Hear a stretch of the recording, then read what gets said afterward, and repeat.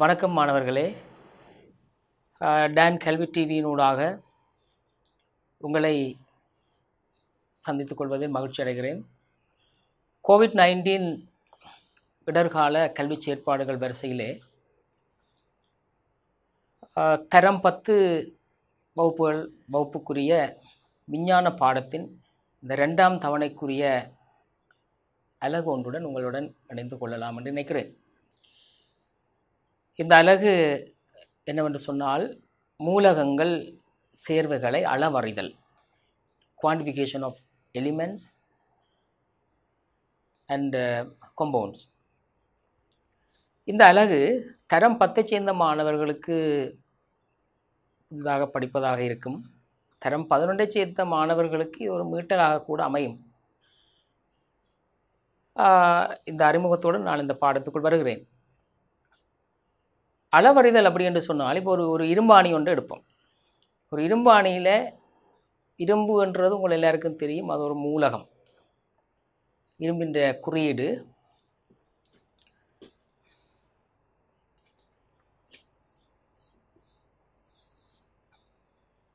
Fe.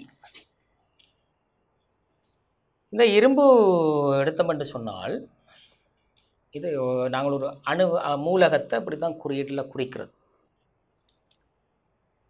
ஒரு இரும்பில் எக்கச்சக்கமான அணுக்கள் இருக்கும். ஒரு இரும்பாணியில் எத்தனை அணுக்கள் இருக்கும் என்று உங்களை கேட்டால் நீங்கள் யோசிப்பீர்கள். ஒரு தலையில் எத்தனை தலைமயிர் இருக்குது என்று எண்ணி சொல்கிற மாதிரி உங்களுக்கு தெரியும்.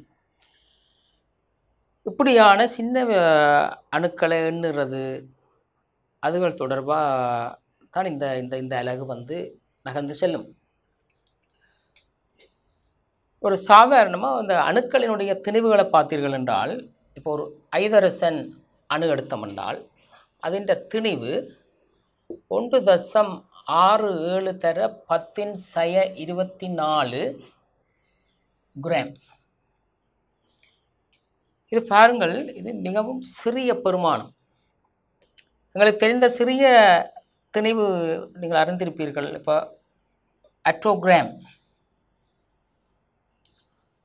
1 attogram is equal to 10⁻−18 gram. ஒரு அட்ரோகிராம் என்றது 18 கிராம். இதோடு ஒப்பிடுகிற பொழுது ஒரு ஐதரசன் அணுவினுடைய திணிவுன்றது மிகவும் சிறிது.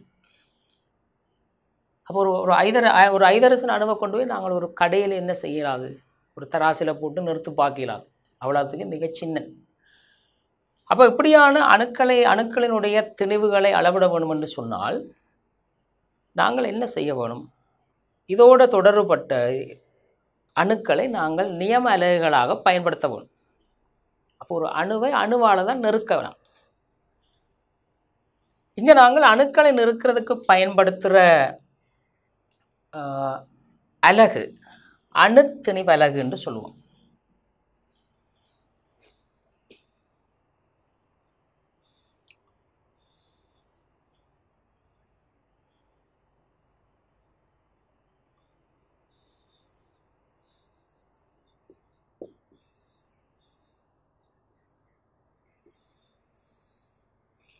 அணுத்திணிவு அலகு. அணுத்திணிவு அலகு என்று சொன்னால், ஆரம்ப காலத்திலே அணுத்திணிவு அலகாக ஐதரசன் அணுவை பயன்படுத்தினார்கள். ஐதரசன் அணுவை பயன்படுத்தி இந்த ஐதரசன் அணுவின் திணிவு மாதிரி மற்ற அணுக்கள் எத்தனை மடங்கு திணிவுடையதோ அதை பொறுத்து நாங்கள் அந்த திணிவுகளை மதிப்பிட்டு கொள்ளலாம். அப்போ ஆரம்ப காலங்களிலே அணுத்திணிவு அலகாக பயன்படுத்தப்பட்டது ஐதரசன் அணுவின் திணிவு. தற்போது பயன்படுத்தப்படுவது என்னென்று சொன்னால், கார்பன் 612. இந்த கார்பன் இந்த சமதானி அணுவின் 12 ஒரு மடங்கு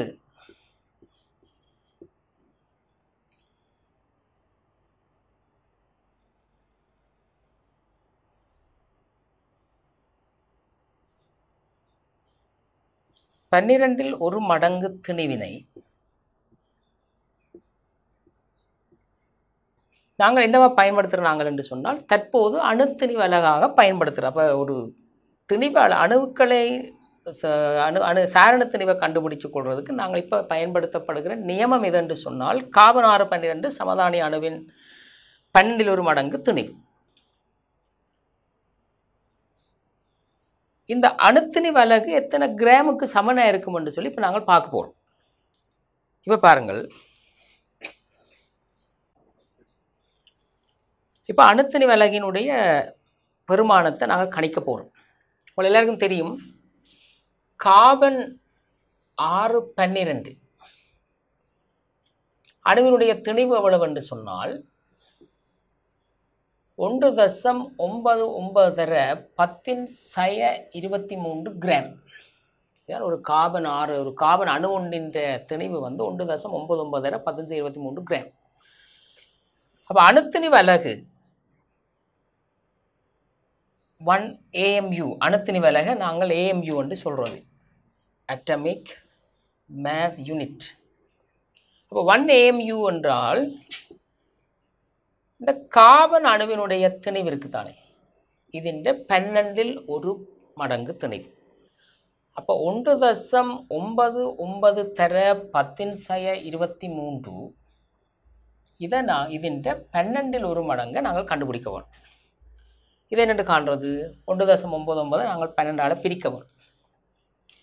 அப்போ வழக்கமாக உங்களுக்கு தெரிஞ்ச நெடும் பிரித்தலை செய்வீங்கள். 1.99 இது 12ஆல் பிரித்தோம் என்றால் 1 கடங்காது 0, 19க்கும் 12 மிச்சம் 7, 79க்கும் 6 72 மிச்சம் 7 இன்னும் ஒரு 0 போட்டு இறக்கணும் என்று சொன்னால் 70க்கும் 6 72, அப்போ 5 60 மிச்சம் 10. அப்போ இப்படியே போகுது. அப்போ இதை சுருக்கினீங்களா அப்படி வரப்போகுது 0.165 தர 10⁻23.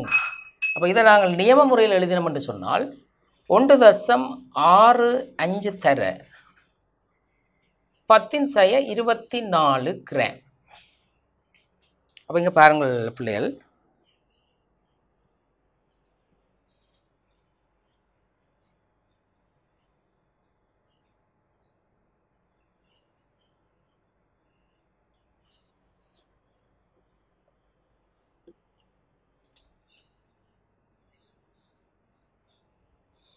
அப்போ ஒரு AMU எவ்வளோத்துக்கு சமனாக இருக்கும் என்று சொன்னால் 1.65 தர 10⁻24 கிராம்.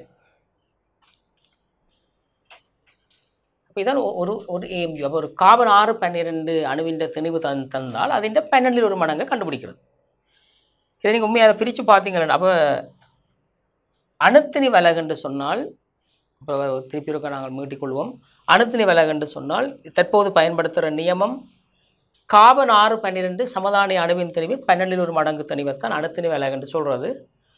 அந்த அணுத்திணிவு அலகின்ற கிராமில் உள்ள பெருமானம் எப்படி வரும் என்று சொன்னால் 1.65 தர 10⁻24 கிராம் என்று வரும்.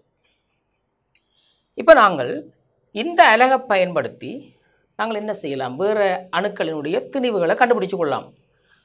அப்போ மூலகங்களினுடைய திணிவுகளை அளவறிந்து கொள்வதற்கு நாங்கள் பயன்படுத்துகிற ஒரு நியமம் ஒன்று இருக்கிறது.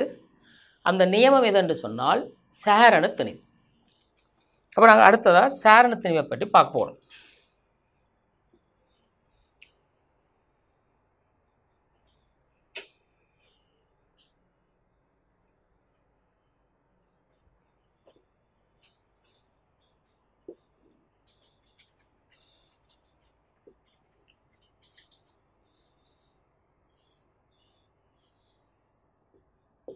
சாரண திணிவு.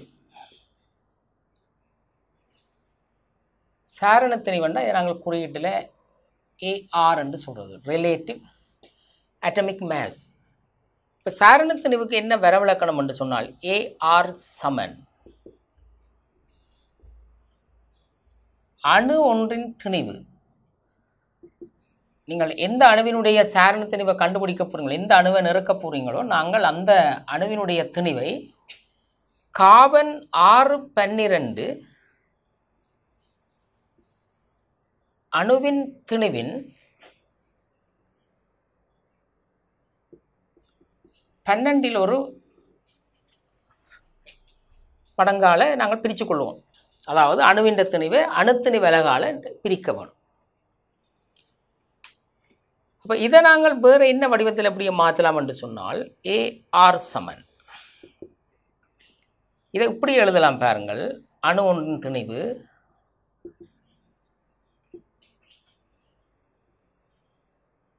அணு ஒன்றின் திணிவின் கீழ் கார்பன் 6 12 அணுவின் திணிவு தர இங்கே பிரிக்கிற 12 என்ன செய்யும் என்று சொன்னால் அது மேலே போய் பெருக்கும். அப்போ எங்களுக்கு 2 அணுக்கள் கார்பன் 6 12 அணுவின் திணிவின் எத்தனை மடங்கு ஒரு அணுவின் திணிவென்று தரப்பட்டிருந்தால் அதை 12ஆல் பெருக்கி விட்டோம் என்று சொன்னால் எங்களுக்கு சாரண திணிவு பெறப்படும். இது இந்த வரவிலக்கணத்தில் இருந்து நாங்கள் இப்படி ஒரு தொடர்பை எடுத்துக்கொள்ளலாம். AR சமன் அணு ஒன்றின் திணிவின் கீழ் கார்பன் 6 12 அணுவின் திணிவு தர 12 மடங்கு. இதை என்ன ஒரு விதமாக நாங்கள் வரையறை செய்து கொள்ளலாம். அப்படி என்று சொன்னால் வரவிலக்கணம் இதுதான். இதை இன்னும் ஒரு வடிவில் நாங்கள் இதை விளங்கிக் கொள்ளலாம். அணு ஒன்றின் திணிவு சுருக்கமானது அணு ஒன்றின் திணிவு அதன் கீழ் கார்பன் 6 12 அணுவின் திணிவின் 12 ஒரு மடங்குன்றது தான் நாங்கள் அணுத்திணிவு அலகு என்று கருதுனாங்க. அப்போ இதை நாங்கள் எழுதலாம் அணுத்திணிவு அலகு.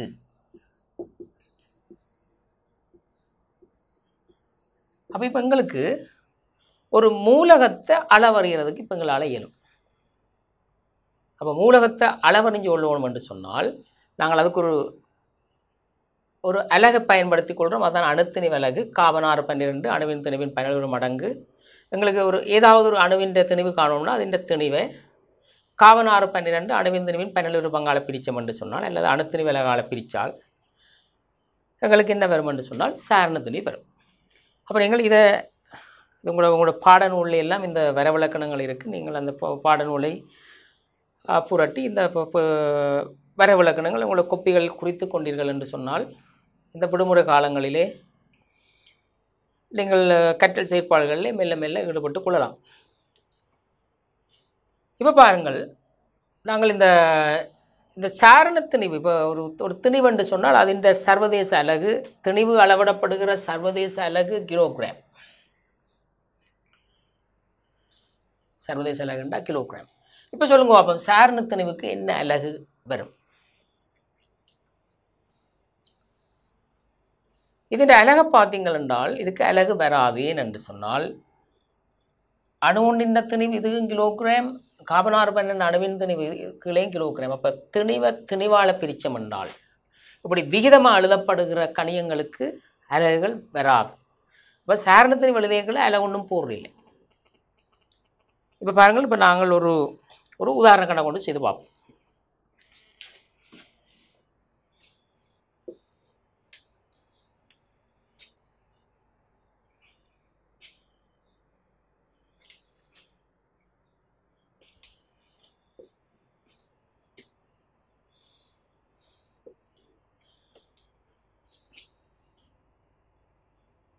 ஆக்சிஜன் அணு ஒன்றின் திணிவு.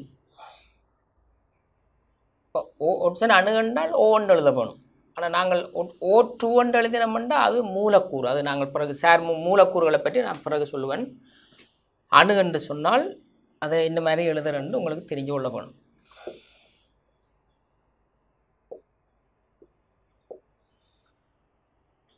ஆக்சிஜன் அணு ஒன்றின் திணிவு ஆக்சிஜன் அணு ஒன்றின் திணிவு உங்களுக்கு தரப்படுகிறது 10.66 தர 10⁻23 கிராம். இது ஆக்சிஜன் அணுவின் திணிவு. கார்பன் அணு ஒன்றின் திணிவு உங்களுக்கு தரப்படுது 1.99 தர 10⁻23 கிராம். இவ்வளோ தரவையும் வச்சுக்கொண்டு நாங்கள் என்ன செய்ய போகிறோம் என்று சொன்னால் ஆக்சிஜன் அணுவினுடைய சாரண திணிவு கண்டுபிடிக்க போகிறோம். அப்போ ஆக்சிஜனின் சாரண திணிவு என்றால் இது ஒட்சிசனின் சாரண திணிவு. ஒட்சிசனின் சாரண திணிவு என்றால் நீங்கள் உடனே அந்த வரவிலக்கணத்தை எழுத வேணும். ஒட்சிசன் ஒட்சிசன்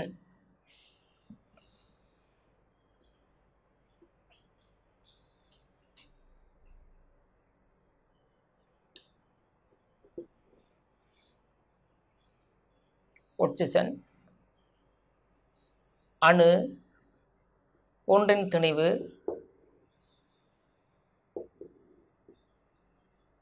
திணிவின் கீழ் கார்பன் 612 அணுவின் திணிவு தர 12 ஒரு மடங்கு என்று எழுதலாம், அல்லது தர 12 அங்கே எழுதலாம். அப்போ நாங்கள் என்ன செய்ய போகிறோம்னா இதை பிரதியிட போகிறோம். பிரதியிடைகளும் இந்த 12 தூக்கி மேலே போடலாம். அப்போ பிரதியிட போகிறோம் பாருங்கோ, 2.66 தர 10⁻23 அதன் கீழ் 1.99 தர 10⁻23 தர இந்த 12 மேலே வளர்ந்துட்டு இந்த வலுக்களை சுருக்கிறது இப்படி 10⁻23 10⁻23 பட்டு போயிடும். அப்போ நாங்கள் என்ன செய்ய போகிறோம்னா 2.66 1.99 பிரிக்க போகிறோம். இப்படி கணக்கு தசமதானங்கள் இதுகளை கண்ட உடனே ஒன்றும் பயந்துடுறீல. இப்போ என்ன செய்ய போகிறோம், ஒரு தசமன்களால் வகுக்கிற பொழுது பகுதி எண்ணை நாங்கள் முழு எண்ணாக மாற்றணும். எப்படி கண்டவுடனே எப்படி சுருக்குவீங்கள் என்றால், தசத்தை அப்படியே விட்டோம்னா 266 199 பிரித்து வாரதை 12 பிரிக்கிறோம். அப்போ என்ன செய்ய போகிறோம், நெடும்பிரித்தல் போடுங்க 266. ஏன் 266 199 பிரிக்கிறேன் என்றால் பகுதி எண்ணை முழு எண்ணாக மாற்றணும்னா 100 பெருக்க வேணும். இதை 100 பெருக்கல, இதையும் 100 பெருக்கவும், அப்போ தசம் போயிடும். அப்போ 266 199 பிரிக்கிறோம். தொகுதி எண்ணை பகுதி எண்ணால் பிரிக்க வேணும். அப்போ இதுக்கு வெளியால் போகிறது பகுதி எண். 199 உங்களுக்கு தெரியும், இது கிட்டத்தட்ட 200. 266க்கு 200 ஒரு முறை. அப்போ 199 199 16 9 3 7 15 9 3 6 கடன் எடுத்துட்டோம். அப்போ 67. இப்போ தசத்தை குத்துவோம். இன்னும் ஒரு சைவரை போட்டு இறக்கினால் 670. 670க்கு 200 பார்த்தீங்கன்னா 3 முறை வரும். இப்போ பாருங்கள், 266 199 பிரித்தம் என்று சொன்னால் இது 3 முறை 39 27 2 மிச்சம் 27 29 2 மிச்சம் 3 3 2 5. அப்போ 597. 10ல் 7 போனால் 3 16ல் 9 போனால் 7. அப்போ 73 730 என்று அங்கே 730 என்று சொன்னால் இதுக்கு 200க்கு அதுக்கு இன்னும் ஒரு 3 முறை வரப்போம். அப்போ பாருங்கள், 2.66 1.99 பிரித்தம் என்றால் எங்களுக்கு பெறப்படுகிற விடை 1.33. இதை நாங்கள் 12 பெருக்க போகிறோம். பிரிக்கிறீங்கன்னா 12 3 36 3 மிச்சம் 12 3 36 3 39 3 மிச்சம் 12 12 3 15.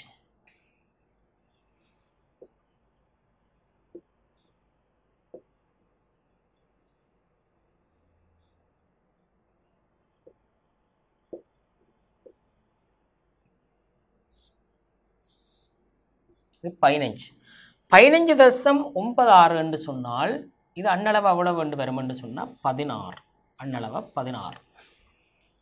ஆகவே ஒட்சிசனின் சாரண திணிவு 16. அப்போ உங்களுக்கு இந்த இதை ஒன்று நீங்கள் இந்த எண்பெருமானங்கள் ஒன்றும் பாடமாக்க தேவையில்லை. உங்களுக்கு தெரிஞ்சு கொள்ள வேண்டியது என்று சொன்னால் இந்த வரவிலக்கணத்தை எழுதி அந்த பெருமானங்களை பிரதியிட வேணும். மற்ற சுருக்கிறது எளிமையான சுருக்கள் தான். இப்போ 199 என்றால் அது கிட்டத்தட்ட நீங்கள் மட்டம் தட்டி பார்க்க உங்களுக்கு தெரியும் 200. அப்போ 266க்குள்ளே எத்தனை 200 இருக்குன்னு பார்த்து கொண்டு வந்தீங்கன்னா ஒரு 2 பிரித்து கொள்ளலாம். அப்படி பிரித்தோம் என்றால் ஒட்சனின் சாரண திணிவு 16. இது ஒரு முறை. ஒரு அணு ஒன்றின் திணிவும் கார்பன் 612 அணுவின் திணிவு அணு ஒன்றின் திணிவும் தந்த இது கார்பன் 612 அணு ஒன்றின் திணிவும் தந்தால் சாரண திணிவு காண்றதுக்கு இதுதான் முறை. இதுக்கு பதிலாக இப்போ பாருங்கள், நீங்கள் இதற்கு அவதானித்திருப்பீர்கள். நான் இன்னும் ஒரு உதாரணம் வேறு விதமாக இந்த ஒட்சன் அணுவின் சாரண திணிவை கண்டுபிடிச்சு காட்ட போகிறோம்.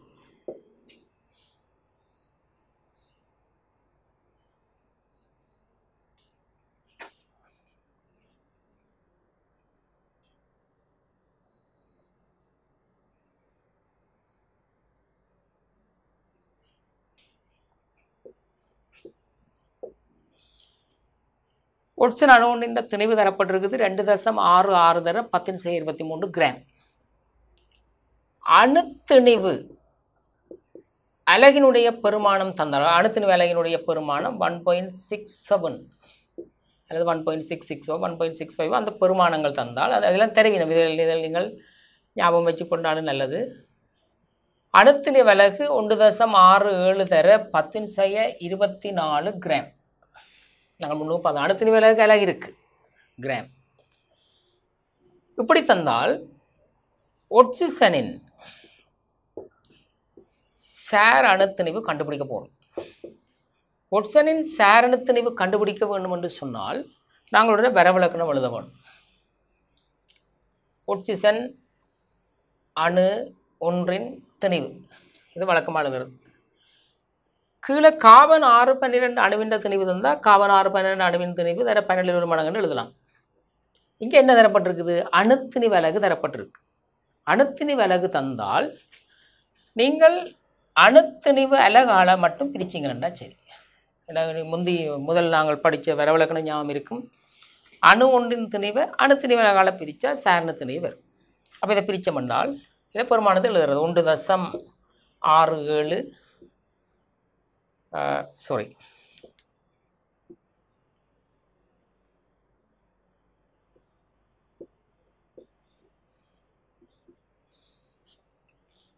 ஒட்சன் அணுவின் திணிவு 2.66 தர 10⁻23. அணுத்திணிவு அலகு 1.67 தர 10⁻24. இப்போ எல்லாருக்கும் 2.66 1.66 பிரிக்கிறது பெரிய கஷ்டம் இல்லை. முதல் செய்த உதாரண கணக்கு மாதிரி தான். 2.66 1.99 முதல் பிரித்து நாங்கள். அப்போ 199 பிரிக்கிறது 160 பிரிக்கிறது பெரிய கஷ்டம் இல்லை. அப்போ இதை பிரித்தமென்றால் இப்படி வரும். 266 167 பிரிக்க போகிறோம். 167 பிரித்தமென்றால் 266க்குள்ளே 167 ஒன்று இருக்குது. கிட்டத்தட்ட 150 என்றால் 2 300 வந்துடும். அப்போ 160 ஒரு பங்கு. அப்போ 167. 16 7 போனால் 9, 15 6 போனால் 9, இப்போ 99. இப்போ தசத்தை குத்தி ஒரு சைவர கீழே கொண்டு வந்தீங்கள் என்றால் 990. 990 என்றால் 150 எடுத்தாலே எங்களுக்கு இது எத்தனை வரும்? 150 தர 6 தர 6 15 90. அப்போ 167க்கு நாங்கள் இங்கே 6 முறை போட்டு பார்ப்போம். 6 7 42 4 மிச்சம் 6 16 96 4 100. அப்போ 6 கூடி போச்சு. அப்போ 5 முறை இதுக்கு பொருத்தமானது.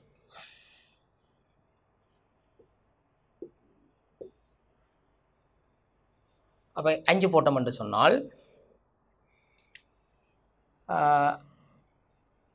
5 7 35 3 மிச்சம் 5 16 83 83. கழிச்சிங்கள் என்றால் சாரி பிள்ளைகள்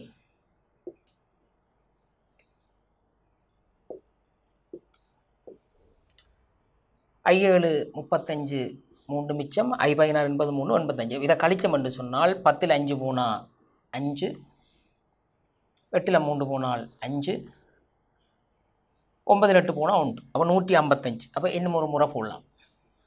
இதை போட்டிங்கன்னா 1550. அப்போ 167ல் 10 மடங்குண்டாலே 1670 வரும். அப்போ இது 9 மடங்கு போடலாம். 9 7 63 6 மிச்சம் 9 16 144 144 6 150. அப்போ 1500 மிச்சம் 9 முறை பொருத்தமாக இருக்கும். அப்போ இங்கே வரப்போகிற விட எப்படி வரப்போகுதுன்னு சொன்னால் 1.59 2.66 1.66 பிரித்தம் என்றால் 1.59 தர இங்கே 10 வலுக்கள் இருக்குது. உங்களுக்கு தெரியும் அடிகள் சமனாக இருந்தால் வகுக்கும் போது அடுக்குகளை நாங்கள் கழிக்கணும். அப்போ 23ல் 24 கழிச்சம் என்றால் இது சகவா மாறிடும். கழிக்கைகளை இது சகவா வரும். அப்போ 24 23 23 சக 24 என்றால் உண்டு. அப்போ 10னுடைய 1ஆம் அடுக்கு. அப்போ இப்படி வர சந்தர்ப்பங்களும் உங்களுக்கு இந்த 23 24 ஒன்று வரும். இப்படி வந்தால் உடனே நீங்கள் 10 1 போட்டுடலாம். 10 10 23 10 24 பிரிச்சோம்னா 10 1. அப்போ 11 சொன்னால் 10 தானே, 10ஆல் பிரிக்கணும் என்றால் 15.9, இது அண்ணளவு அவ்வளோ வரும் என்று சொன்னால் 16. இப்போ பாருங்கள், ஒட்சன் அணு ஒன்றின் திணிவை மட்டும் தந்துட்டு காபனாறு 12 அணுவின் திணிவு தந்தால் முதல் தந்த முறையிலையும், அணுத்திணிவு அலகு தரப்பட்டது என்று சொன்னால் இந்த முறையிலையும் நாங்கள் என்ன செய்து கொள்ளலாம் என்றால் ஒட்சனுடைய சாரண திணிவை கண்டுபிடிச்சு கொள்ளலாம். இப்போ பாருங்கள், நாங்கள் அந்த சாரணத்திணிவுக்கு வரவிலக்கணம் கருதுகிற பொழுது நான் 2ஆவதாக ஒரு வரவிலக்கணம் சொன்னான், உங்களுக்கு ஞாபகம் இருக்கும். அது என்னென்று சொன்னால் அணு ஒன்றின் திணிவின் கீழ் காபனாறு 12 அணுவின் திணிவு தர 12. அந்த முறையில் வாரது, அந்த முறையில் ஒரு உதாரண கணக்கு செய்து பார்ப்போம். இது இருக்க வடிவாக அவதானித்து கொள்ளுங்கள். இதனுடைய நிறைய உதாரண கணக்குகள் உங்களோட பாட நூல்கள் எல்லாம் இருக்குது. பாட நூல்களையும் பார்த்தீங்க என்று சொன்னால் இந்த பகுதி உங்களுக்கு விளங்கிவிடும்.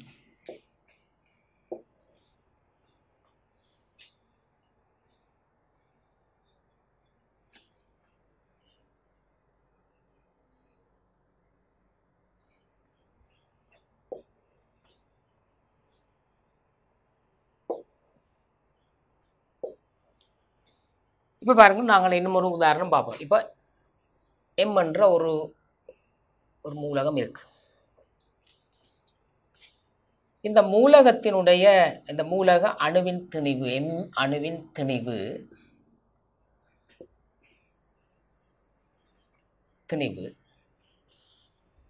கார்பன் 6 12 அணுவின் திணிவை போல்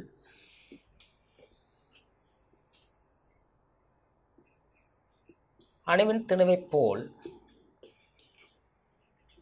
8 மடங்கு என்று நாங்கள் எடுத்துக்கொள்வோம். 8 மடங்கு அப்படின்னு தந்திருந்தால் இந்த எம்மினுடைய சாரணத்திணிவு என்ன? எம்மின் சாரணத்திணிவு யாது என்று ஒரு கேள்வி கேட்டால் நாங்கள் உடனே சாரணத்திணிவுக்கு நாங்கள் படித்த வரவிலக்கணங்களை யோசிக்க போகிறோம். இதுதான் அந்த வரவிலக்கணம். எம் அணுவின் அணு ஒன்றின் திணிவு, அதன் கீழ் கார்பன் 6 12 அணுவின் திணிவு தர 12 ஒரு மடங்கு தான் வழக்கமான வரவிலக்கணம். இந்த 12 நாங்கள் மேலே போட்டு அப்போது எழுதினாங்க தர 12. இப்போ பாருங்கள், ஒரு கார்பன் 6 12 அணுவின் திணிவின் எத்தனை மடங்கு நீங்கள் தந்திருக்கிறபடியால் எங்களுக்கு இந்த ரேஷியோ எம் அணு ஒன்றின் திணிவிற்கும் கார்பன் 6 12 அணுவின் திணிவுக்கும் இடையில் உள்ள விகிதம் எங்களுக்கு தெரியும். 8 தர அந்த 12. அப்போ எண் 12 96. என்ன அலகு போடணும்? சாரண திணிவுக்கு அலகு வராது. அப்போ எடுத்த உடனே டக்குனு கிராமோ கிலோகிராமோ டக்குனு போடப்படாது. அப்போ சாரண திணிவின் பெருமானம் 96. அப்போ இது ஒரு முறை. அப்போ இப்போ இந்த உதாரணங்களின் ஊடாக இப்போ நீங்கள் மூலகங்களை அளவறிகிற ஒரு எளிமையான முறை நீங்கள் அறிந்திருப்பீர்கள். 3 விதமான கேள்விகள் இதுக்குள்ளால வாரது. அணுவின் திணிவு தந்துட்டு கேட்கறது, கார்பன் 6 12 அணுவின் அணுத்திணிவு விலகை தந்துட்டு சாரண திணிவு காண சொல்லி கேட்பினோம், அல்லது கார்பன் 6 12 அணுவின் திணிவின் இத்தனை மடங்காக இருந்தால் எவ்வளோ வந்து கேட்பினோம். அப்போ இப்படியான வினாக்கள் வந்தால் நீங்கள் விடையளிக்க தெரிஞ்சு கொள்ள வேணும். இது உங்களுடைய பாடநூலில் முதலாவது தேர்ச்சி மட்டத்தை வாசிச்சிங்களா உங்களுக்கு அதை படிப்பாக விளங்கிக்கொள்ளும். இப்போ நாங்கள் அடுத்த பகுதிக்கு போகிறோம். சார் மூலக்கூட்டு திணிவு, சேர்வைகளை எப்படி அளவறிகிறது என்று சொல்லி படித்து கொள்ள போகிறோம்.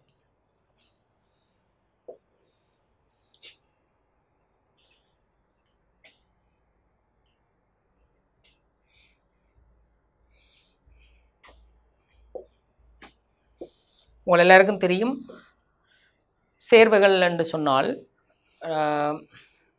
சேர்வைகள் என்றால் 2 அல்லது மேற்பட்ட மூலக அணுக்கள் குறித்த விதத்தில் இணைவதால் பெறப்படுகிற தூய பதார்த்தங்களைத்தான் நாங்கள் சேர்வைகள் என்று சொல்கிறோம். நாங்கள்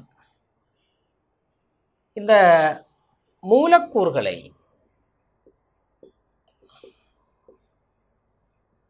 அநேகமான பங்கீட்டு வழி சேர்வைகள் மூலக்கூறுகளாக இருக்கும். பங்கீட்டு வழி சேர்வைகளின் ஆக்கக்கூறுகள் எடுத்தோம் என்று சொன்னால் அவை மூலக்கூறுகளாக இருக்கும்.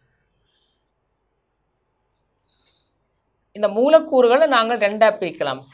இப்போ மூலக மூலக்கூறுகளும் இருக்குது, மூலக மூலக்கூறுகள்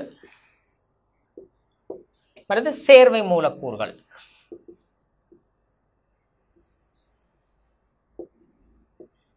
மூலக மூலக்கூறுகள் என்று ஒரு பகுதி இருக்குது, சேர்வை மூலக்கூறுகள் இருக்குது. மூலக மூலக்கூறுகள் என்றால் H2, N2, O2, F2, Cl2. இப்போ இது எல்லாம் மூலக மூலக்கூறுகள். அப்போ மூலக்கூறுகள் என்று சொன்னால் இப்படி 2 அணுக்கள் இல்லை 3 அணுக்கள் சேர்ந்து இருக்கும், ஒரே மாதிரியான அணுக்கள் ஏகவின அணுக்களை கொண்ட இந்த மூலக்கூறுகளை நாங்கள் மூலக மூலக்கூறுகள் என்று சொல்லலாம். சேர்வை மூலக்கூறுகள் என்று சொன்னால் இது பல்லின அணுக்களை கொண்ட மூலக்கூறுகள். இப்போ இது நீர் மூலக்கூறு H2O, கார்பனீர் ஆக்சைடு CO2, அமோனியா மூலக்கூறு NH3, குளுக்கோஸ் மூலக்கூறு C6, H12O6, யூரியா மூலக்கூறு CO, NH2 twice.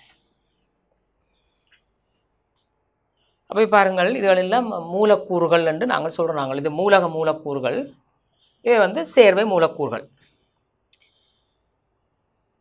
இந்த மூலக்கூறுகளில் ஒரு ஐதரசன் ஒரு நீர் மூலக்கூறு எடுத்தோம்னா ஒரு துளி நீரில் எத்தனை நீர் மூலக்கூறுகள் இருக்குன்னு சொன்னால் அது சும்மா சொல்லலாம். அப்போ அதுகள் தொடர்பாக அளவறைகிறதுக்கு நாங்களுக்கு இந்த சார் மூலக்கூட்டு தொடர்பான ஒரு விளக்கம் தெரிஞ்சிருக்க வேணும். இப்போ பாருங்கள், சார் மூலக்கூட்டு திணிவும் சாரண திணிவும் மாதிரியான ஒரு வரவிலக்கணம் தான். அப்போ அந்த வரவிலக்கணத்தை பார்த்த உடனே உங்களுக்கு அந்த சூத்திரத்தை பயன்படுத்தி சார் மூலக்கூட்டு திணிவு காண்றது எளிமையாக விளங்கிடும்.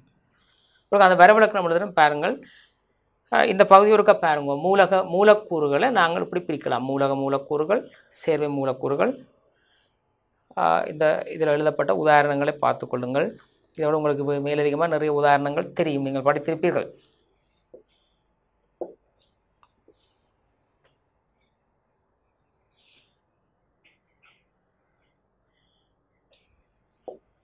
இப்போ பாருங்கள் மாணவர்கள், சார் மூலக்கூற்று திணிவு என்று சொன்னால் சாரண திணிவின் வரவிலக்கணம் மாதிரித்தான். அங்கே நாங்கள் அணு ஒன்றின் திணிவை காபனார் 12 அணுவின் திணிவின் 12 மடங்கால பிரித்து கண்டுபிடிச்ச மாதிரி இங்கே மூலக்கூறு ஒன்றின் திணிவை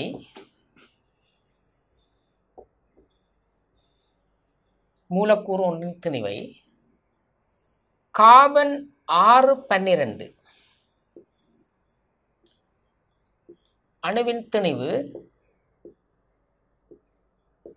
தர 12 ஒரு மடங்கு இதால் பிரித்தோம்னா எங்களுக்கு சார் மூலக்கூட்டு திணிவு வரும். அப்போ உங்களுக்கு எந்த மூலக்கூறோ அந்த மூலக்கூறின் திணிவு தந்தால் இதில் அப்படியே பிரதியிட்டு முதல் செய்த மாதிரி மூலக்கூறுண்ட திணிவு தந்தால் திணிவும் கார்பன் 612 அணுவின் திணிவு தந்தால் பிரதியிட்டு போட்டு வழக்கமாக பிரிக்கிற மாதிரி பிரிக்கிறது. 12 பிரிக்கலாம். அணுத்திணிவு விலகு தந்தால் அதை அப்படியே பிரிக்கிறது. அப்போ சார் மூலக்கூட்டு திணிவை சூத்திர முறையில் கண்டுபிடிக்கிறது சாரண திணிவு காண்ற மாதிரி. அப்போ உங்களுக்கு அது பெரிய கஷ்டமாக இருக்காது.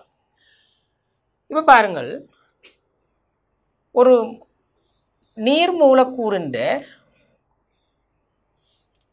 சார் மூலக்கூட்டு திணிவை கண்டுபிடிக்க அதுன்ற திணிவை அளவறிகிறதுக்கு வேறு முறை ஒன்று இருக்குது. என்ன முறை என்றால், சாரண திணிவுகள் தரப்படும் இடத்து சார் மூலக்கூட்டு திணிவு கண்டுபிடித்தல். எப்படி என்றால், இப்போ ஐதரசனுடைய சாரண திணிவு உண்டு. ஐதரசனுடைய சாரண திணிவுன்னா காபனா இது ஐதரசன் அணு ஒன்றின் திணிவு ஒரு கிராம் என்ற அர்த்தம் இல்லை.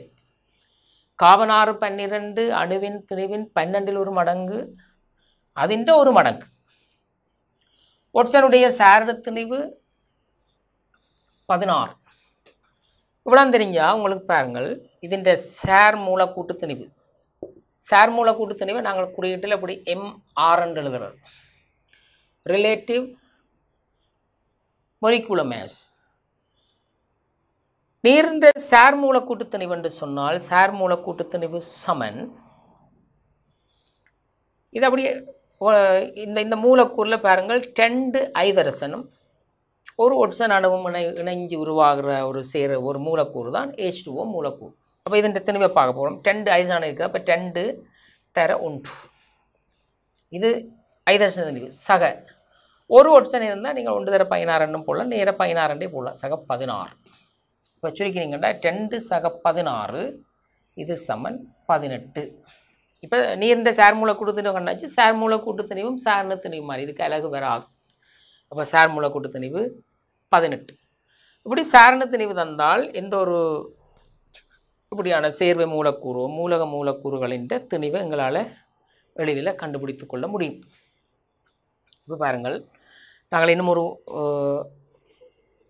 சேர்வை மூலக்கூறு ஒன்றின் சார் மூலக்கூட்டு திணிவை சாரண திணிவுகளை பயன்படுத்தி கணிச்சு பார்ப்போம்.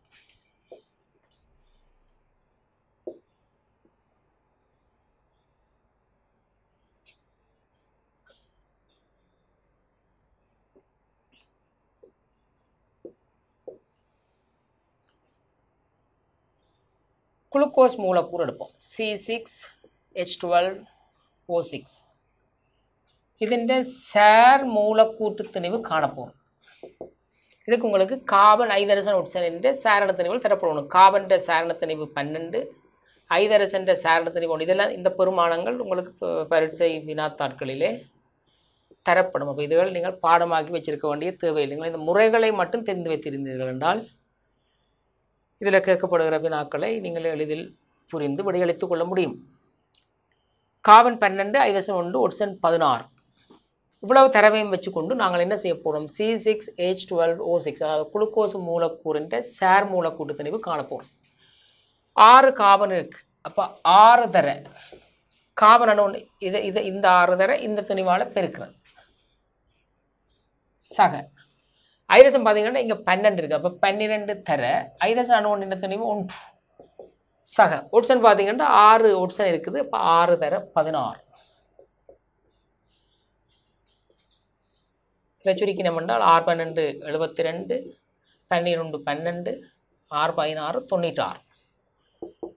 இதை கூட்டுறது 72 84 90 90 180. அப்போ குளுக்கோஸின் சார் மூலக்கூட்டு திணிவை கணிச்சு போட்டோம். எதை பயன்படுத்தி கணிச்சு நாங்கள் என்று சொன்னால் கார்பன் ஐதரசன் ஒட்சன் சாரண திணிவுகளை மட்டும் பயன்படுத்தி ஒரு குளுக்கோஸ் மூலக்கூறினுடைய சாரண திணிவை நாங்கள் சார் மூலக்கூட்டு திணிவை கணிச்சாச்சு 180. இப்போ இன்னும் ஒரு மூலக்கூறு பார்ப்போம். இந்த ஒரு மூலக்கூறுன்ற சார் மூலக்கூட்டு திணிவு கண்டுபிடிக்கணும் என்றால் அந்த மூலக்கூறில் என்னென்ன வகையான அணுக்கள் எத்தனை அணுக்கள் இருக்குன்றதை முதல் கண்டுபிடிக்க தெரிஞ்சுட்டா சரி. இப்போ பாருங்கள், யூரியா மூலக்கூறு CO NH2 twice இதுதான் யூரியா மூலக்கூறு. இதன் சார் மூலக்கூட்டு திணிவு காணப்போகும். கார்பன் சாரண திணிவு 12, ஒட்சனுடைய சாரண திணிவு 16, நைதரசனுடையது 14. இதெல்லாம் சாரண திணிவுகள். ஐதரசனுடைய சாரண திணிவு 1. அப்போ இந்த சார் மூலக்கூட்டு திணிவு கண்டம் என்று சொன்னால் இந்த மூலக்கூறில் பாருங்கள், கார்பன் அணுக்கள் எத்தனை இருக்குன்னு சொன்னால் ஒரு கார்பன் அணு இருக்குது. ஒட்சன் அணு ஒரு ஒட்சன் அணு இருக்குது. நைதரசன் அணு பார்த்தீங்கன்னா 2 நைதரசன் அணுக்கள் இருக்குது. நைதரசன் அணுக்கள் இப்படி மூலிகங்கள் இருந்தால் இப்போ பெருக்கி பார்க்கணும். இதில் ஒரு நைதரசன் அணு இருக்குது. இங்கே அதிൻ്റെ ட்வைஸ் 2 மடங்கு. அப்போ 1 தர 2 ஒரு 2 நைதரசன் அணுக்கள், 2 4 ஐதரசன் அணுக்கள். இப்போ இங்கே பாருங்கள், இதில் சார் மூலக்கூட்டு திணிவு என்றால் கார்பனுக்கு 12 ஒன்று இருந்தால் அப்படி எழுதுறது. ஒட்சனுக்கு 16 எண்ணிக்கைகள் இருந்தால் மட்டும்தான் நாங்கள் பெருக்கி பார்ப்போம். 2 நைதரசன் இருக்குது. அப்போ 2 தர 14. சக ஐதரசன் பாருங்கள், 4 ஐதரசன் இருக்குது. 4 தர 1. இதை சுருக்கிறோம் என்றால் 12 சக 16 சக 28 சக 4. இதை முதலே 12 22 கூட்டி போட தேவையில்லை. நாங்கள் முதல் இதை எழுதி போட்டு அடுத்த வரையில் எல்லாத்தையும் பெருக்கி எழுதுவோம். இனி கூட்ட போகிறீர்கள். 12 16 28 56 4 60.